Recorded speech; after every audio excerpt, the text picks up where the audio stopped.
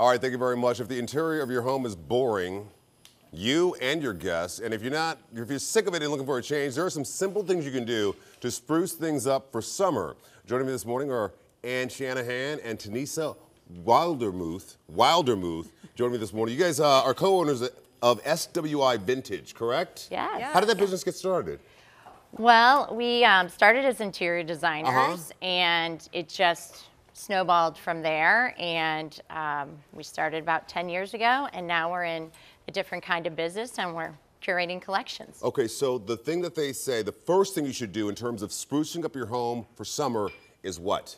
Okay, there are three basic things to do for this summer. One is color. Use color. Color is big. I see color on you guys. Yeah. That should kind of transform into the home as well? Exactly. Use color all over your home. It's a big, big trend for this year. The other thing you're saying is Asian-inspired pieces. How so? Yes, Asian-inspired. The Taste of the Orient. Anything Oriental or faraway lands is a great way to put a little spruce into your home. And the last thing is rattan. Rattan and bamboo furniture is organic, it's versatile, it brings the outside in, Sure. And it's just a lovely way to update. Now we're going to show you how you can implement some of these things in your home simply by looking at some of the things that you brought with you. How so? Yes, we brought some wonderful accessories today that will instantly update your room. Okay. We have these beautiful Dorothy Draper floral pillows. They are beautiful. Aren't they pretty? Yeah. And floral is making a big comeback into interiors. Then we have these lovely blue and white chinoise jars. Okay. And blue and white has been one of the biggest trends this year. Okay, so look for that. Chinois, of course, the French word for Chinese. One way to implement the Orient. What are some of the other things you brought with you? Well, and then we are loving these exotic animal statues. Sure. And we are really loving the elephant, and we love the pop of the black and white from the zebra. And contemporary art is a big way to put in some color into a hallway or a bedroom. Okay, now we brought some pictures in terms of implementing rattan or bamboo into your home tastefully. So let's take a look at some of those pictures. What are we looking at here? We are looking at a beautiful lounger that has the rattan frame.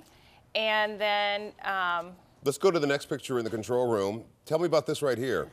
Blue and white is a huge trend for this summer, and this incorporates all the things. The fabric has pagodas, and it's a taste of the Orient, which always brings good luck. And we're taking a look at a corner of a room there. You kind of set it up with that blue and white theme again. Exactly, and it just looks fresh, and actually it looks great all year round. And the other thing is it does look really summery though, and who wouldn't want to have breakfast at that corner table right there, Absolutely. Right? And I will tell you, one of our favorite types of furniture is rattan and bamboo, and we were very lucky to come across the very last furniture frames from Ficks Reed, which was a Cincinnati-based company that closed in 2011. This is so interesting because it closed in 2011.